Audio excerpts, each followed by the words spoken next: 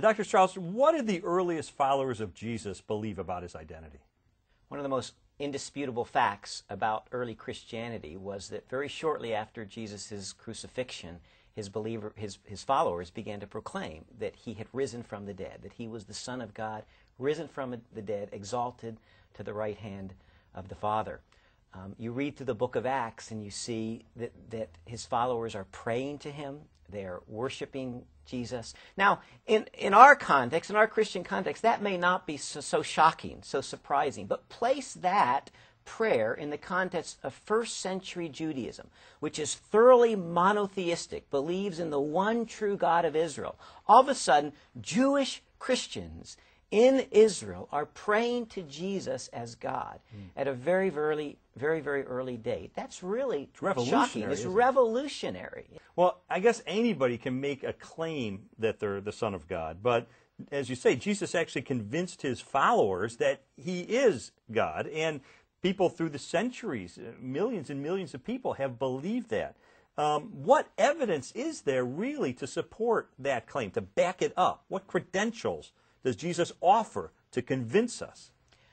Well, I think that the greatest and final evidence, as Jesus himself said, is his resurrection from the dead. He made extraordinary claims about himself, and then he predicted that he would rise from the dead. Everything he said could have been disproven if that hadn't happened. But in fact, it happened. And the evidence for the resurrection is really extraordinary. How about for you personally? Do you believe that the resurrection of Jesus Christ is the ultimate authentication of his claim to being the Son of God? Absolutely. And I think the historical evidence for the resurrection is really overwhelming when you approach it, even from a skeptic's perspective when you approach it. Just 5 basic, almost indisputable historical facts related to the resurrection. The first, that Jesus died on the cross. The Romans were good at what they did, that he died on the cross. Secondly, that he was buried, in fact. We have the name of the owner of the tomb, Joseph of Arimathea. Not only that he was buried, but that 3 days later the tomb was empty.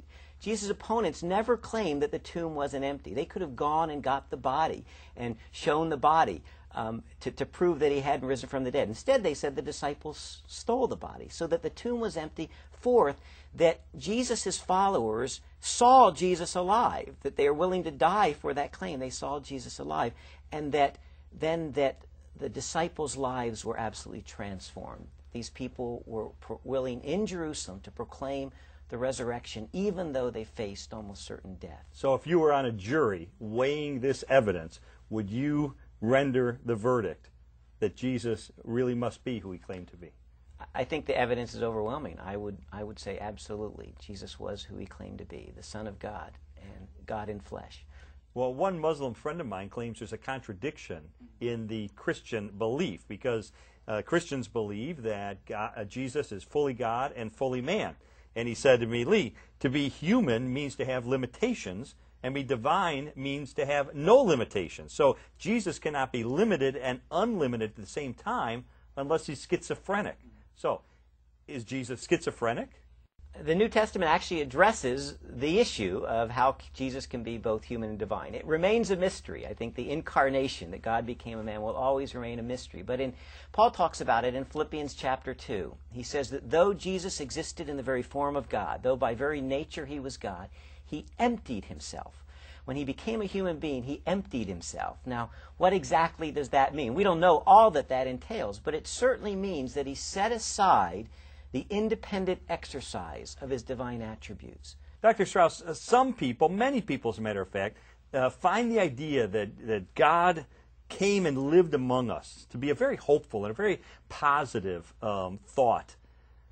But it generates hostility from a lot of people. Some people just get angry at this very idea. Why is it that the claim of Jesus, that he's the Son of God, the unique Son of God, why does that spark so much opposition?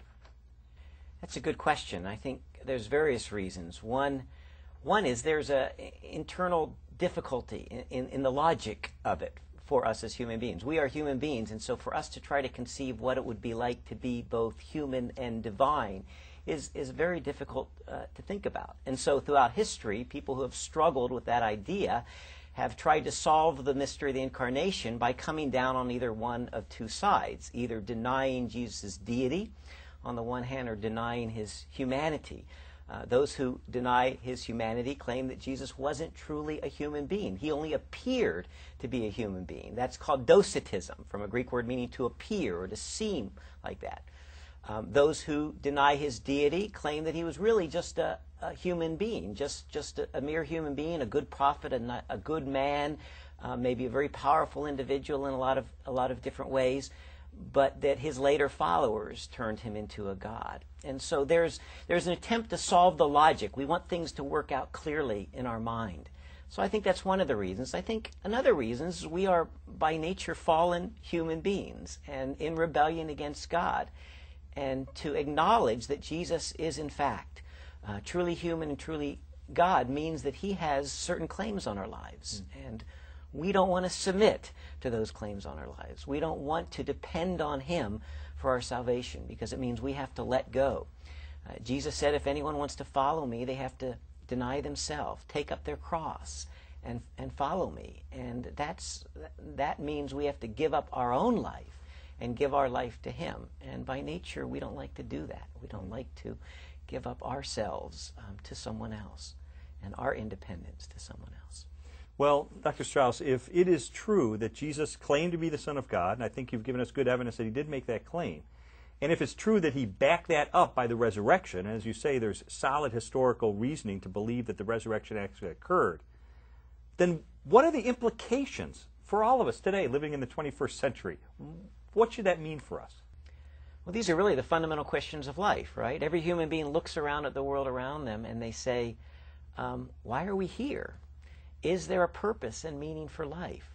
Well, if Jesus was who he said he was, the Son of God, who came to earth to reverse the effects of our fallen human nature, the effects of our fallen creation, then that is the answer to the most ultimate and deepest questions of life. Why are we here and where are we going? And so every person needs to ask that question. If Jesus is indeed truly God, if he's truly a true human being, if he suffered and died for my sins, then I need to respond in faith to him. I need to trust him as my personal Savior.